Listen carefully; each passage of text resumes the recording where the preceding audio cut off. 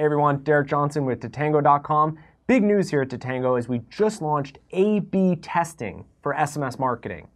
So before A/B testing, a marketer would send a mass text message out to their consumers, and then they would get the results back on that text message.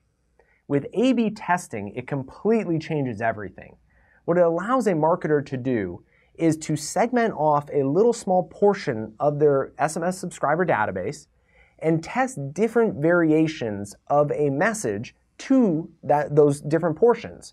So in those messages, you could change the images, you could change the videos, you could test between videos and images, you could test the ad copy, long, short, different call to action, different offer. And so what you'll do is you'll send a message, a different variation to small segments of your list, and you'll see which one performs better. And then when you figure out which one performs better for your audience, you take that winning text message, and with Tatango's software, you then send it to the rest of your subscribers.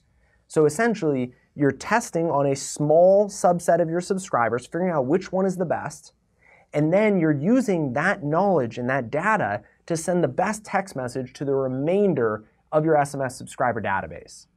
So pretty awesome feature. I think it's going to be huge for SMS marketing.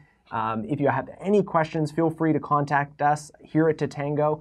But pretty big news today as we just launched A/B testing for text message marketing.